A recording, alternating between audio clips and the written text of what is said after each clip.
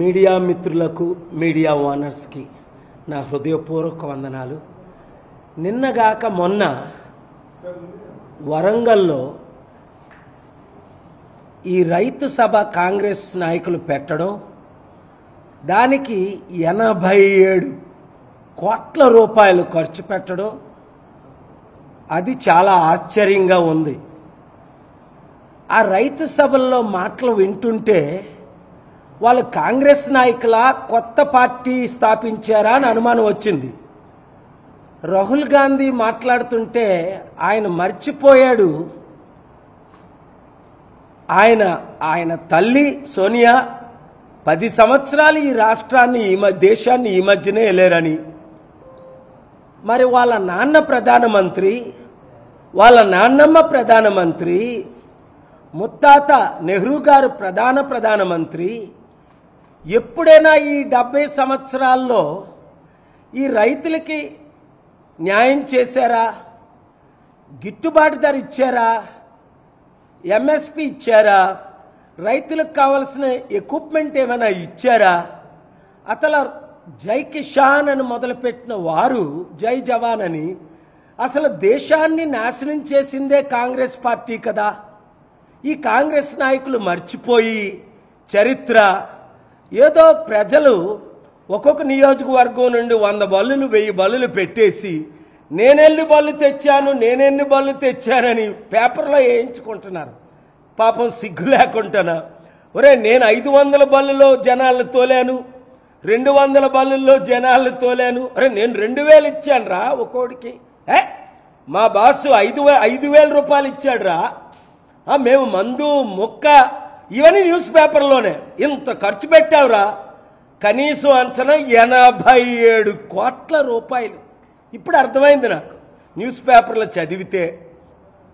అప్పుడు 2005లో చంద్రబాబు నాయుడు గారు నాతో పాటు అమితాబ్ బచ్చన్ దగ్గరికి ఢిల్లీ వెళ్తుంటే అన్నారు, సార్ మీ ఇన్ని మీటింగులు నేను అటెండ్ అయ్యాను 22, మా మహానాడుకు 40 కోట్లు ఖర్చు అవుతుంది, అప్పుడే 40 కోట్లు, వచ్చినోళ్ళు ఉండరు, ఉన్నోళ్ళు నిలబడతారు, నిలబడినోళ్ళు పారిపోతారు, మేము 1 గంట వాళ్ళని నిలబెట్టలేము, మీ మీటింగులకు వచ్చిన వాళ్ళు లక్షల మంది ఎందుకు నిశ్శబ్దంగా ఉంటారంటే నేను ఆ మాట అన్నా, మీరు మనస్సుకి శాంతి ఇస్తారా, శరీరానికి ఆరోగ్యం ఇస్తారా, దైవ మాటలు ఏమైనా చెప్తారా? మీరంతా అబద్ధాలు సొల్లు మాటలే కదా, మీరు ఏదో డబ్బులు ఖర్చు పెడితే వాళ్ళు వస్తారని।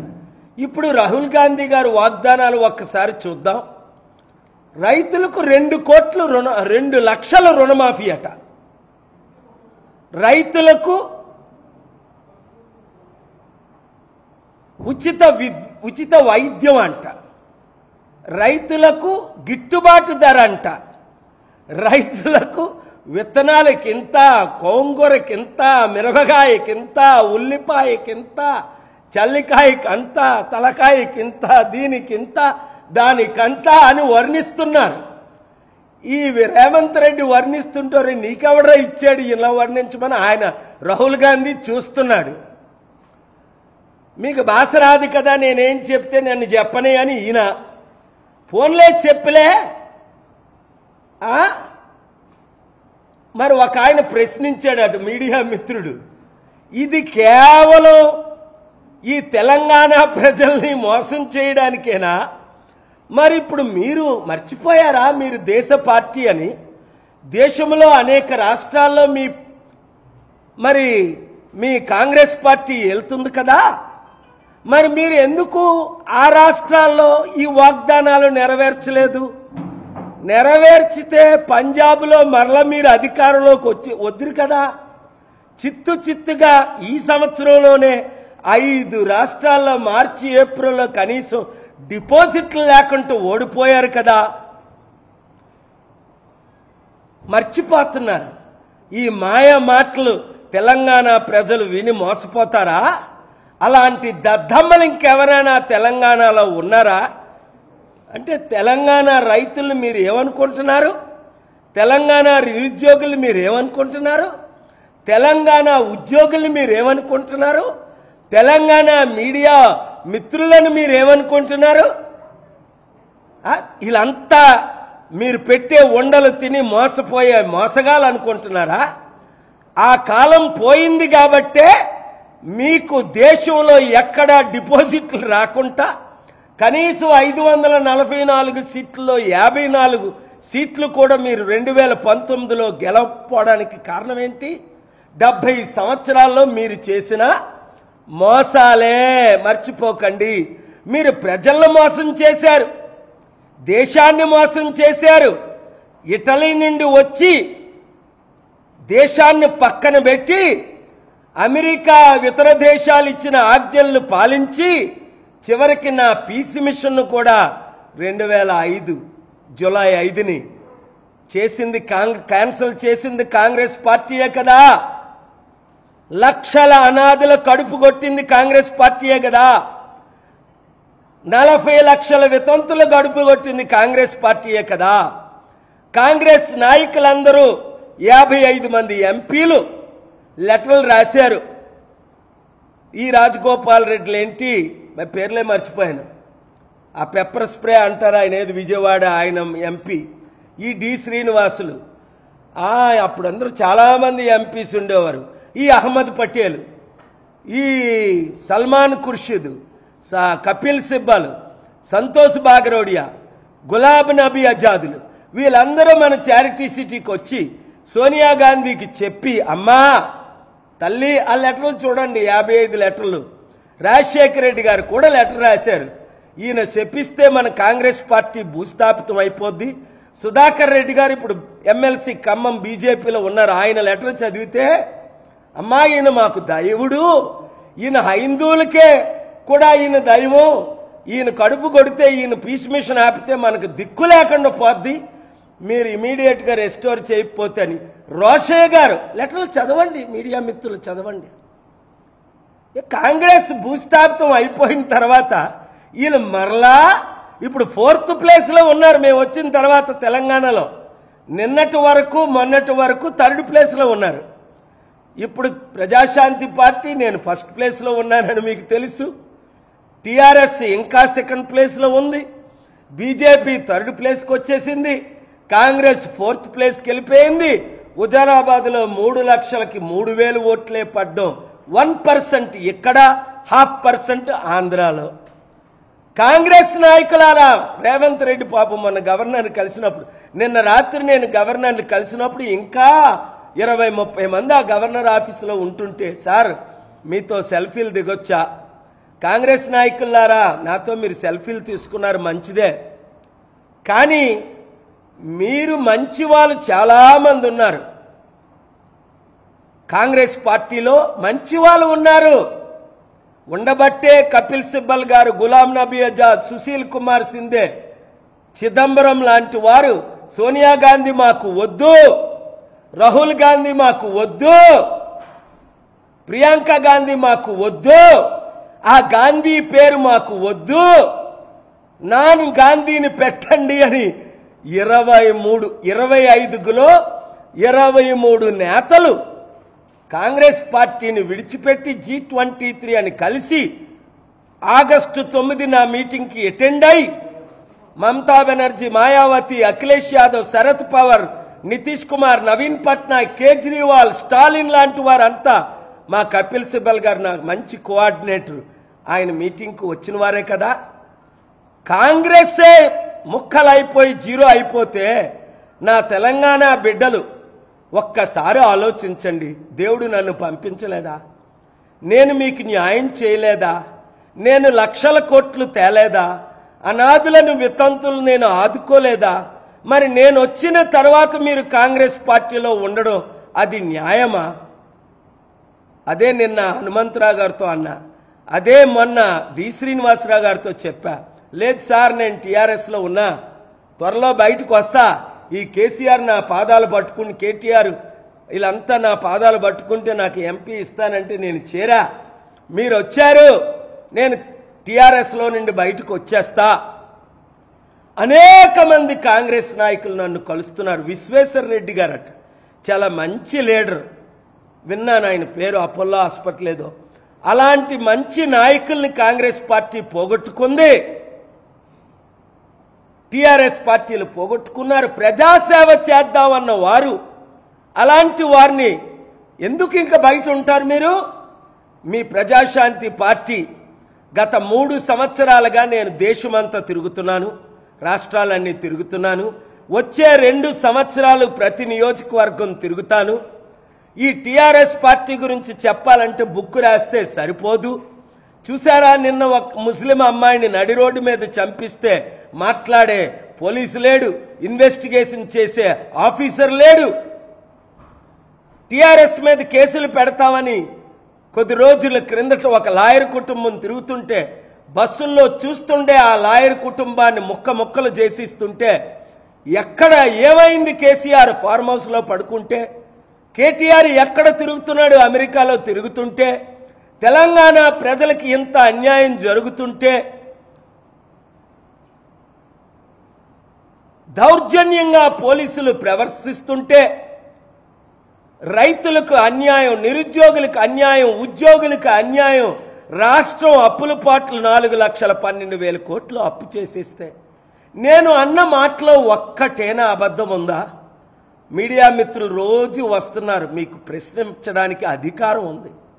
మీరు అడిగిన 100 ప్రశ్నలకు నేను 100 జవాబులు ఇస్తున్నాను. మరి మీరు కేసీఆర్ కేటీఆర్ను కూడా ప్రశ్నించాలి కదా. ఒక డిబేట్ ప్రజాస్వామ్యంలో మా మధ్య జరగాలి కదా. తెలంగాణ రైతులకు నిన్న అంటాడు కేటీఆర్, బ్రహ్మాండం రాహుల్ గాంధీ రా, మా రాష్ట్రం రైతులు ఎంత బ్రహ్మాండంగా ఉన్నారో, రాష్ట్రంలో అట రైతులట బ్రహ్మాండంగా ఉన్నారట. అంటే ఆత్మహత్యలు చేసుకోవడం బ్రహ్మాండమా? గిట్టుబాటు ధర లేకపోవడం బ్రహ్మాండమా? కొంటానని వాళ్ళ దినుసులు మీరు కొనపోవడం బ్రహ్మాండమా? ఎంఎస్పి ఇవ్వకపోవడం బ్రహ్మాండమా? వారి కుటుంబాలు నాశనం అయిపోవడం బ్రహ్మాండమా? వారు అప్పుల పాలైపోవడం బ్రహ్మాండమా? ఈరోజు మదర్స్ డే. ఎంతమంది మదర్సు తల్లుళ్ళు నెత్తి నోరు కొట్టుకుంటున్నారు. హ్యాపీ మదర్స్ డే అని ఎలాగంటాం? అసలు వారు హ్యాపీగా ఉన్నారా? తల్లులు, చెల్లెలు, అక్కలు ఎక్కడైనా సంతోషం ఉందా? కన్నీరు తప్ప. మరి దేవుడు నన్ను ఎందుకు పంపించాడు? ఒక్కసారి ఆలోచించండి. ఈ శుభదినం ఆదివారం, క్రీస్తు పునరుత్థానించిన దినం. ఒక్కసారి క్రైస్తవ నాయకులు, క్రైస్తవ బిడ్డలు, హైందవ నాయకులు, హైందవ తమ్ముళ్ళు, మహమ్మదీయ నాయకులు, మహమ్మదీయ బ్రదర్స్ అండ్ సిస్టర్స్, మీరు ఎంతోమంది ఈరోజు కొన్ని లక్షల మంది నాకు ఫోన్ చేయడు. 0013103405084 వాట్సాప్కి గ్రూపులుగా పెట్టడం. ఇప్పటికే 1-2 వారాల్లో కొన్ని వేల గ్రూప్స్ తయారైపోయి ప్రతి గ్రామం నుండి ఒక గ్రూప్ అయిపోతుంది. ప్రతి నియోజకవర్గం నుండి ఒక గ్రూప్ తయారు చేస్తున్నారు వాట్సాప్లో. కొందరు 50 మందిని, కొందరు 100 మందిని, కొందరు 200 మందిని తయారు చేస్తున్నారు. నేను చాలా బాధపడుతున్నాను, మీ అందరితో మాట్లాడలేకపోతున్నానని. నిన్న పార్టీలో చేరిన వారందరినీ నేను ప్రజాశాంతి పార్టీ కండువాలు కప్పి ఆహ్వానించాను. ఎందుకు? రాత్రి అనక పగలనక 1 గంట 2-3 గంటలకి మీకు ఫోన్లో మాట్లాడుతున్నాను. 200 దేశాల్లో 45-46 దేశాల నుంచి, అమెరికా నుండి, ఆస్ట్రేలియా నుండి, సింగపూర్ నుండి, మన తెలుగువారు ఉన్న ప్రపంచ దేశాలన్నింటిలో మా నెంబర్లు చూడండి, కాల్ చేస్తున్నారు. పాల్గారు, మీరు రావడం చాలా మంచిదైంది. ఈ దాడిని మేము తీవ్రంగా ఖండిస్తున్నాం. చూసారా, మీరు మాటలు విన్నాం. ఈ టిఆర్ఎస్ పార్టీ అవినీతి మేము చూస్తున్నాం. మేము టిఆర్ఎస్ పార్టీ మెంబర్సుము.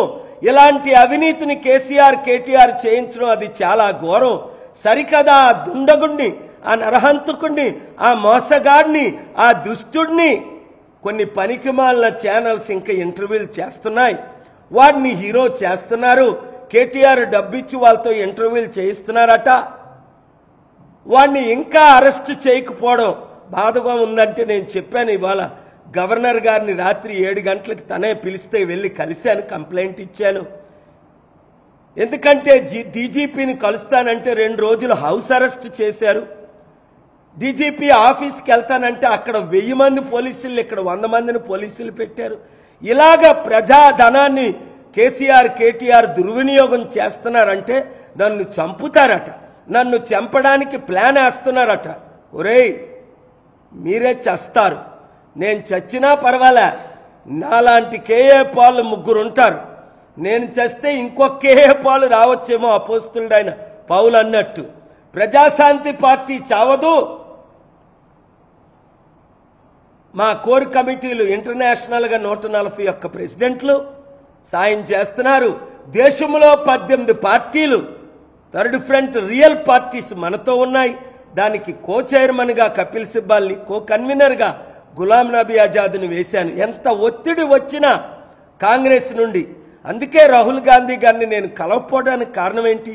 రాహుల్ గాంధీ గారు పాపం ఎంతో కష్టంతో అహ్మద్ పటేల్ గారిని నా దగ్గరికి పంపించి, కపిల్ సిబ్బాల్ గారిని 9 సార్లు పంపించి, ఈ సంవత్సరంలో, ఈ 2 సంవత్సరాల్లో నన్ను కలవాలని 3 సార్లు ఆయన ఇంటికి ఆహ్వానించిన నేను నా టీంని పంపించాను.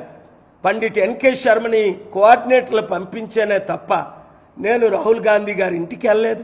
హోటల్కి వస్తానంటే రానివ్వలే, అమెరికాలో కలుస్తానంటే మళ్ళా నన్ను కలిసారని మార్కెట్ చేసుకుంటారని కలవనివ్వలే. I have nothing against Rahul Gandhi or Priyanka Gandhi, but I sent Pandit NK Sharma, but I refused to meet him because Sonia Gandhi is the one destroyed our peace mission on July 5th, 2005. It is she who heeded the call of George W. Bush, a warmonger, to destroy our peace mission which is helping humanity around the world. Therefore, Congress party has been wiped out utterly. I am requesting all my people of India, please do not trust this Gandhi family. They are not real Gandhi family. You know the history of Indira Gandhi and you know the history of Sonia Gandhi. If she is real Gandhi, Indian Gandhi like Mahatma Gandhi, her granddaughter attends my meetings many times in Delhi. They would not sell our India. I wrote a book called Sonia Sold Gandhi's Land in 2005. ఈ దేశాన్ని సోనియా గాంధీ అమెరికాకి అమ్మేసింది. తెల్ల దొరలు నుండి మనం స్వతంత్రం తెచ్చుకుంటే British నుండి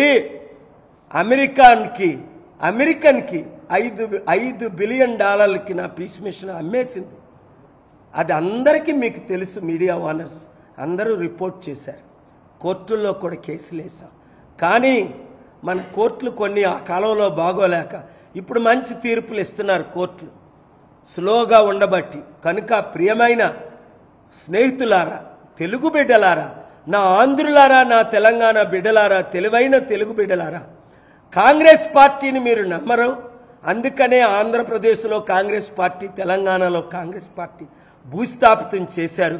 గతి లేక తెలంగాణ వాదాన్ని వాడుకున్న కేసీఆర్ కుటుంబం పాలనకు మీరు మద్దతు ఇచ్చారు, నేను మద్దతు ఇచ్చాం, మోసపోయాం. ఇప్పుడు నేను వచ్చాను, మీ కొరకు వచ్చాను, మీ పిల్లల కొరకు వచ్చాను, మీ భవిష్యత్ కొరకు వచ్చాను.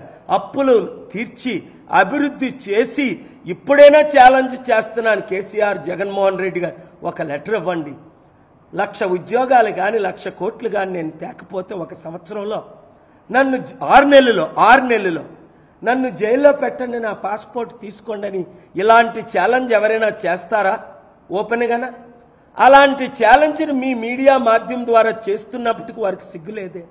ఇంకా బీజేపీ పార్టీ గురించి చెప్పాలంటే వర్ణన లేదు. అందుకనే సేవ్ ఇండియా ఫ్రమ్ మోదీ అని బుక్ రాసి అమెజాన్లో పెట్టాను. కిండెల్కి వెళ్ళి మీరు డౌన్లోడ్ చేసుకొని ఆ బుక్ని చదవండి. This is high time that we have to save our secular India, save democracy, save equality, save justice, save freedom, save our very nation that is dying in the hands of these corrupt politicians. Therefore, I am calling upon all those who never vote, please get ready with your voter ID. This time you must vote for a change that is so desperately needed. Change that is so desperately needed like never before in the history of our 77 years country. I have come to give my very life, if that's what it takes, to save this nation from communal agenda, from corrupt agenda. India and China were together when 33 years ago our GDP was so equal. Today, China is 6 times more powerful than in India and everywhere, lending money to 70 nations, while India is borrowing from everywhere. My heart is bleeding. Is your heart bleeding? My dear doctors, my dear philosophers, my dear scientists, my dear political leaders and non-politicians, retired officers, why are you sitting at home and doing nothing? Is it not sin? Is it not crime for not doing anything? Closing your eyes? Is not Gandhi, the young advocate from South Africa, came to India to save India, and 100,000 army and millions of people joined with him? Have I not come from America, leaving all my luxuries to save India, to join hands with you, my dear fellow citizens? What Rahul Gandhi can do, what Modi can do, what KCR and KTR can do, what Chandrababu and Jagan can do, they have miserably failed. Let us bring change. Let us work together in unity. Let us save this great nation. God bless you. God bless India. God bless Telangana and Andhra. Thank you very much, my dear owners of the media and reporters, even for Sunday afternoon, for coming. You have been working tirelessly, going around chasing Rahul Gandhi, who has destroyed this nation. Please, let us save this nation from Gandhi family. Let us save this nation from corrupt family. Let us save this nation from family rule. Let us save this nation from these so-called Gandhis. Let us save this nation from these family-oriented, corrupt parties. Please, please, I beseech you, let us do the needful. Each of you, my dear students from Usmania University, Kakatiya University, Andhra universities, please wake up. Don't carry their flags anymore. Don't wear their kanduvas, and don't support them anymore. My dear SCs and STs, BCs, my dear brothers and sisters from the Muslim community, Christian community, Hindu community, no matter which caste you belong to, which reason you belong to, let us keep our differences aside. Let us focus on saving this great nation before it becomes Venezuela, Sudan, Sri Lanka, Nigeria. Let us make India great, greater than China, greater than America. I have a dream, I have a vision, I have a plan, and I have a strategy I have implemented all over the world. Let me have one opportunity to implement in my homeland. Thank you very much. Don't mourn for me, as Jesus said, because somebody slapped or beaten. I don't care, they kill me.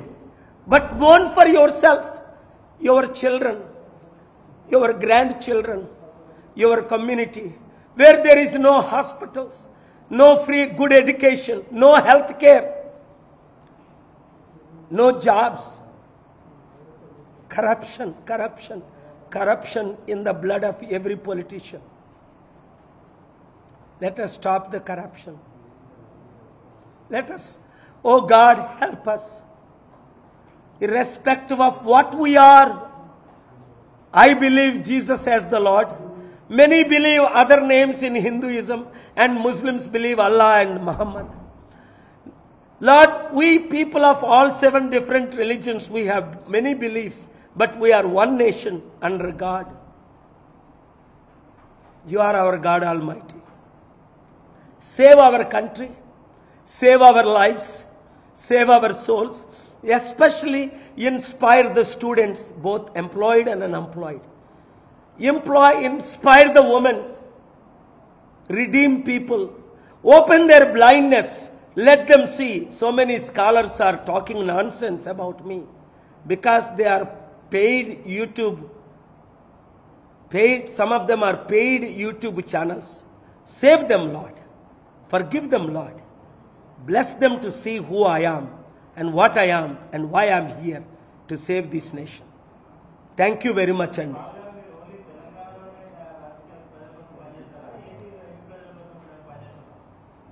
100% 294 నియోజకవర్గాలు, ఆంధ్రప్రదేశ్లో ఉన్న 175 MLA నియోజకవర్గాలు, తెలంగాణలో ఉన్న 119 నియోజకవర్గాలు తిరగడానికి start చేశానండి గత 3 సంవత్సరాలు. ఇప్పుడు పూర్తిగా బహిరంగ సభలు కూడా పెడతాం. 200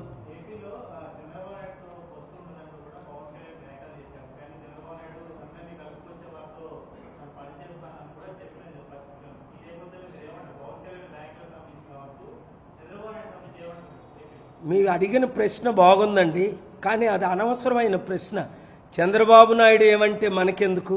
రాష్ట్రాన్ని దేశాన్ని నాశనం చేసిన ఆయన కొడుకు కొరకు రాజకీయాల్లో ఉన్నాడు. ముసలైపోయిన ఆయన ఏయో మాట్లాడుతుంటాడు ఆయన ప్రాపర్టీల కొరకు, అవినీతి కొరకు. పవన్ కళ్యాణ్ అంటే ఎందుకు రాజకీయాల్లో వచ్చాడో ఆయనకే తెలీదు. ఇప్పటికే 9 పార్టీలు, 9 నామాలు. ఆయనకి చిత్తశుద్ధి ఉంటే మతతత్వ పార్టీల్ని తిట్టాడు, బీజేపీ పార్టీని, మళ్ళీ బీజేపీలో చేరాడు. నిజంగా ఆయనకి చిత్తశుద్ధి ఉంటే జేడీ లక్ష్మీనారాయణ, చంద్రశేఖర్ లాంటి పెద్దవారు మాటలు విని 10 మంది కాపు నాయకులు ఆయనకి ఇప్పుడే చెప్పారు, వెళ్ళి ప్రజాశాంతి పార్టీలో చేరండి, మిమ్మల్ని మంచి స్థానంలో ఇస్తారంటే ఆయన పలకట్లేదు. ఆయనకేమో 100 కోట్లు 1000 కోట్లు అప్పుడు కాంగ్రెస్ వాళ్ళు అన్నయ్యకి ఇచ్చినట్టు ఈయనకి ప్యాకేజీలు ఇచ్చారేమో, మనకైతే తెలియదు. ఎన్ని పార్టీలు ఉన్నా ఆమ్ ఆద్మీ పార్టీని పంజాబ్ వాళ్ళు గెలిపించుకోలేదా? ఢిల్లీ వాళ్ళు గెలిపించుకోలేదా? మన తెలుగు రాష్ట్రాలు ఇంకా మూర్ఖులుగా ఉన్నారా? నేను ప్రతి గ్రామానికి, కనీసం ప్రతి నియోజకవర్గానికి వెళ్తాను కదా. నియోజకవర్గంలో 100 గ్రామాలు ఉంటాయి. 100 గ్రామాల నుంచి పిలిపించి 1,00,000 మందితో మీటింగ్ పెడతాను కదా. చూడండి, ఇంకొక 3 నెలలు ఈ పార్టీ ఆ పార్టీల్లో చేరకండి తొందరపడి. ఎక్కడ వారు అక్కడే ఉండండి. ఈ 3 నెలలు మే, జూన్, జూలైలో, తర్వాత మీరు చూస్తారు సెప్టెంబర్ 25 లోపున ఏం జరుగుతుంది అన్నది. గవర్నర్కి నేను రిప్రజెంట్ ఇచ్చానండి. గవర్నర్ గారు నిన్న ఉదయం కోయంబత్తూరు నుండి పురుషోత్తం రూపాలా గారు నా మిత్రులు, మోదీ గారు సెంట్రల్ మినిస్టరు, ముగ్గురు మాట్లాడడం జరిగింది. మరలా ఈరోజు కూడా మాట్లాడాను. గవర్నర్ గారు రమ్మంటే వెళ్ళాను. నేను అనేక విషయాలు మాట్లాడడానికి వెళ్ళాను, 10 విషయాలు. అందులో చివరగా మాట్లాడింది ఏంటంటే, ఇక్కడ కేటీఆర్ పాలన అధ్వాన్న పరిస్థితిలో ఉంది. హోమ్ మినిస్ట్రీకి అమిత్ షా గారు కూడా మాట్లాడారట. నేను కూడా అమిత్ షా గారితో మాట్లాడతానని చెప్పాను. రూపాలా గారితో మాట్లాడాను, అమిత్ షా గారు గురుగారితో, సెంట్రల్ మినిస్టర్తో. అది ఇమీడియట్గా ఇక్కడున్న సిరిసిల్లలో ఉన్న డిఎస్పీ చంద్రశేఖర్, సిఐ అనిల్ కుమార్ని సస్పెండ్ చేయమన్నాను. అలాగే సెక్యూరిటీ ఇవ్వాలని అడగమంటే అడిగాను. సెక్యూరిటీ కొరకు గవర్నర్ యాక్షన్ తీసుకుంటామన్నారు. మరి దేవుడేనా సెక్యూరిటీ ఉన్నా లేకపోయినా ప్రజల్లో ఉంటాను, ప్రజలతో ఉంటాను, ప్రజల మధ్య ఉంటాను. ఎవ్వరు దాడులకు, కేటీఆర్ దాడులకు భయపడే కేఏ పాల్ కాదు, ప్రపంచాన్నే ఉడికించొచ్చాను.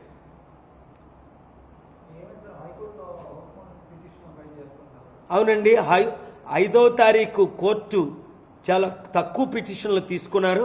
11వ తారీఖుని మేము మరలా వెకేషన్ కదా, 11వ తారీఖు హైకోర్టులో పిల్లు వేస్తున్నాం. ఆల్రెడీ మా లాయర్లు ప్రిపేర్ చేశారండి ఇదే విషయం మీద.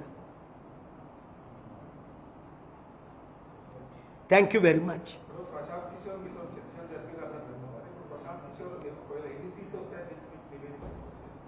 ప్రశాంత్ కిషోర్ చెప్పిన మాటలు,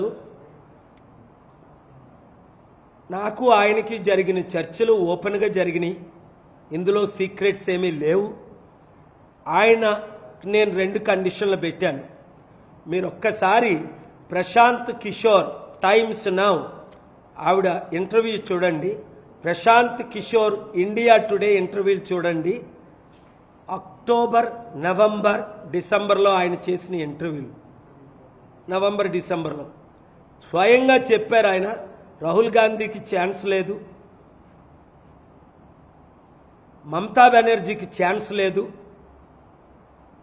మోదీ గారికి 180-200 సీట్ల కంటే బీజేపీకి ఎక్కువ రావు. థర్డ్ ఫ్రంట్ లీడర్స్ అందరినీ యునైట్ చేసే ఒక ఆయన ఉన్నారు, జగ్జీవన్. అది 1973-78 అనుకుంటా జగ్జీవన్ ఏదో పేరు చెప్పారు ఆయన. కొత్తగా వచ్చి ప్రైమ్ మినిస్టర్ అయ్యారు కదండి 73లో. నాకు కొంచెం పేరు ఇప్పుడే చరణ్ సింగ్ కాదు, 1973 కానీ 78 టైంలో ఆయన జగ్జీవన్ రావు కాదు ఉంది, వస్తుంది ఆ పేరు. న్యాచురల్గా మర్చిపోను, నేను ఇమోషనల్గా ఉన్నాను కాబట్టి. ఆయన ఎలాగో 2013లో నరేంద్ర మోదీ ఎలాగో అందరినీ యునైట్ చేసే ఒక కొత్త వ్యక్తి వస్తారు అని ఆయన ప్రపోజల్ చేస్తున్నారు అప్పుడు. అయితే నాకు ఆయనకి ఈ మధ్యన తేడా ఏమొచ్చిందంటే, అనవసరంగా ఆయన నేను టీఆర్ఎస్కి కానీ కాంగ్రెస్కి కానీ మద్దతు ఇవ్వద్దని చెప్పాను. మద్దతు ఇస్తే మేము వాడుకోమని చెప్పాం అంతే. ఆయన ఏంటి కాంగ్రెస్తో చర్చలు టీఆర్ఎస్తో చర్చలు జరిపినందువల్ల ఆయన కంటే మంచి టాలెంటెడ్ లీడర్స్ ఇప్పుడు మా ఆర్గనైజేషన్ నడిపిస్తున్నారు. మీకు ఆల్రెడీ మీరు స్మెల్ చేసి ఉంటారు. ప్రశాంత్ కిషోర్ కంటే మంచి ట్రాక్ రికార్డ్ ఉన్న సక్సెస్ లీడర్ ప్రశాంత్ కిషోర్. అంటే ఎవడు గెలుస్తాడో, జగన్మోహన్ రెడ్డి గెలుస్తాడంటే ఆయనకి జంప్ చేశారు. మరి అక్కడ అఖిలేష్ని గెలిపించలేకపోయారు కదా, అక్కడ కాంగ్రెస్ అప్పుడు యూపీలో గెలిపించలేకపోయారు కదా. మోదీ గారు గెలుస్తున్నారంటే ఆయన వైపు జంప్ చేశారు. మమతా బెనర్జీ గెలుస్తుందంటే ఆయన వైపు జంప్ చేశారు. ఆయన ఎవరైతే గెలుస్తారో ఆయన వైపు జంప్ చేస్తారు. వీళ్ళకి బుద్ధి బుర్ర లేక 500 కోట్లు 3000 కోట్లు 2000 కోట్లు ఇస్తారు వీళ్ళకి. నేను చెప్పాను, నేను అలా డబ్బులు ఇవ్వను, 100 మిలియన్ ఇస్తాను, మాకంతా ఇన్ రైటింగ్గా ఉంది టెక్స్ట్. కానీ ఇంకొక పార్టీతో చేయకూడదు, సెకండ్ పొజిషన్ ఇస్తాం పార్టీలో. 2 సంవత్సరాలు మాతో చేయాలనుకున్నాం. మా జ్యోతి బిషప్ గారు కూడా పర్సనల్గా వారి ఇంటికి వెళ్ళి కలిశారు. అనేక సార్లు మేము మాట్లాడుకున్నాం. మరి మా కండిషన్ ఆయన దాన్ని ఏమంటారు తిరస్కరించారు. ఆ తర్వాతే కాంగ్రెస్ని కలిశారు, టీఆర్ఎస్ని కలిశారు. దానికి మేము విత్డ్రా చేసుకున్నాం. ఎందుకంటే నేను ఆయన ఒకటే అన్నాను, you are a political prostitute అన్నాను. అది టెక్స్ట్లో కూడా అన్నా. నా మాటలు అట్లాగే ఉంటాయి. అక్కడ మోదీ గారికి సపోర్ట్ చేస్తావు, మళ్ళీ ఇక్కడికి వచ్చి మంచి ఇమేజ్ ఉన్న మమతా బెనర్జీకి సపోర్ట్ చేస్తావు, 32 కేసులు ఉన్న జగన్మోహన్ రెడ్డికి సపోర్ట్ చేస్తావు, దేశంలో అందరికంటే అవినీతి చేసిన కేసీఆర్ కుటుంబానికి సపోర్ట్ చేస్తున్నావు. నీకు మోరల్స్ లేవా? I can open and show you. నా టెక్స్ట్ మెసేజ్ ఫస్ట్ పారాగ్రాఫ్ మీకు ఫార్వర్డ్ చేయమంటే చేస్తా. I don't want your services because you are becoming a political prostitute అని. అంటే ప్రాస్టిట్యూట్లు కూడా మనం తప్పు చెప్పకూడదు, వాళ్ళకి తిండి లేక చేస్తారు. ఈయనకి ఇంత డబ్బుండి వ్యభిచారం అన్నది కొన్ని దేశాల్లో అది గవర్నమెంటే పర్మిషన్ ఇస్తుంది పాపం బేదరికం నుంచి. అదొక వృత్తిగా నేను ఎప్పుడు వారిని క్రిటిసైజ్ చేయను నేను. మరి ఈయనైతే 1000 కోట్లు సంపాదించుకొని అందరినీ మోసం చేస్తూ అందరితో చర్చలు జరుపుతూ అందరి దగ్గర 100,000 కోట్లు, నేను 100 మిలియన్ అంటే 750 కోట్లు కమిట్ అయ్యాను ఆయన ఒప్పుకున్నాడు. మరి అంతకంటే ఎక్కువ ఇస్తేనే కదా కేటీఆర్ దగ్గర చేరాడు. నాకు మాట ఇచ్చిన తరువాత నన్ను ప్రమోట్ చేశాడు కదా దేశం అంతా, 18 పార్టీలతో కలిశాడు కదా నన్ను బట్టి. ఆయనకి ఎంత పార్టీలు, ఆయనకి ఏది ఇమేజ్? కాంగ్రెస్ పార్టీ దిగజారిన స్థితిలో ఉంది, కేసీఆర్ దిగజారిన స్థితిలో ఉంది గనక ఆయన పిలిపించుకొని 100 కోట్లు 1000 కోట్లు ఇస్తున్నాడు. మాకేం కర్మ? నేను కరెక్ట్గా మా పార్టీ తరపున ఉంటే ఇంకొక పార్టీ తరపున ఉండకూడదు, ఎందుకంటే ఉన్న పార్టీలన్నీ అవినీతి పార్టీలే అని తేటగా నేను చెప్తున్నాను కదా, ప్రజలకు తెలుసు కదా. మరి ఇంకో పార్టీకి సపోర్ట్ చేస్తే మాకెందుకు అలాంటి అవినీతి పనులు?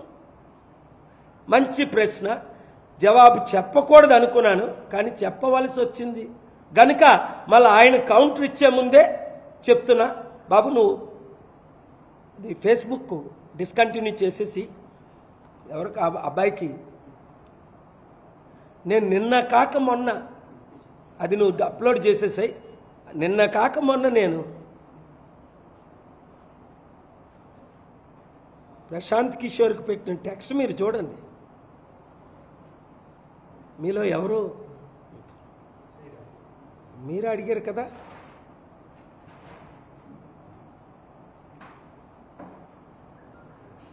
ఇదిగోండి ప్రశాంత్ కిషోర్.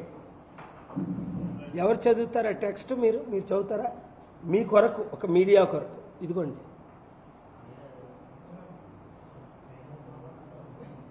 ఒక్కరు జస్ట్ కాపీ జస్ట్ నేను ఎప్పుడు పంపించానో డేట్ చూసుకో. మండే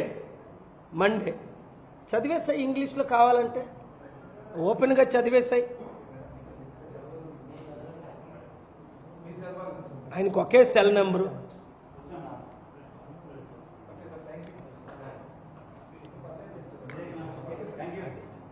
ఓపెన్గా నేను ఆయన గురించి ఇంకా మాట్లాడడమే అనవసరం. దయచేసి ఇంకోసారి ఆయన గురించి ప్రశ్న ఎత్తకండి. మాకు ఆయనకి సంబంధం లేదని లాస్ట్ టెక్స్ట్ నేను మండే పెట్టాను. అంటే ఈరోజు ఆదివారం, 1 వీక్ కూడా అవలే. అంటే నా పట్ల ఆయనకు గౌరవం ఉంది, ఆయన పట్ల నాకు గౌరవం ఉంది. కానీ ఇలాగా first point, PK please don't be one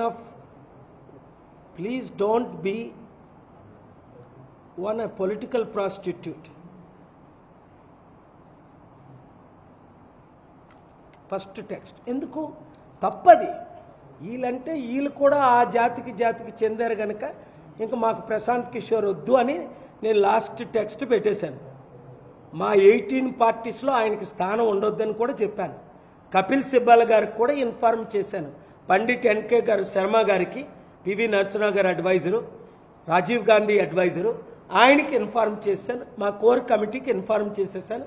Ghulam Nabeel గారికి, సల్మాన్ ఖుర్షిద్ గారికి, కపిల్ సిబ్బల్ గారికి, మా ఢిల్లీ టీంకి నేను ఇన్ఫార్మ్ చేసేసాను. Don't deal with him anymore అని. అంటే ఇక్కడికి వచ్చిన తర్వాత ఆయన ఏం చేశారు, కేసీఆర్తో చర్చలు జరిపి, కాంగ్రెస్తో చర్చలు జరిపిన తర్వాత మంచి స్ట్రాటజిస్ట్ అయినప్పటికీ ఈ నిర్ణయం నేను తీసుకున్నాను. అది థ్యాంక్ యూ వెరీ మచ్. ప్రజలండి, ప్రజలే స్ట్రాటజిస్టులు. Thank you.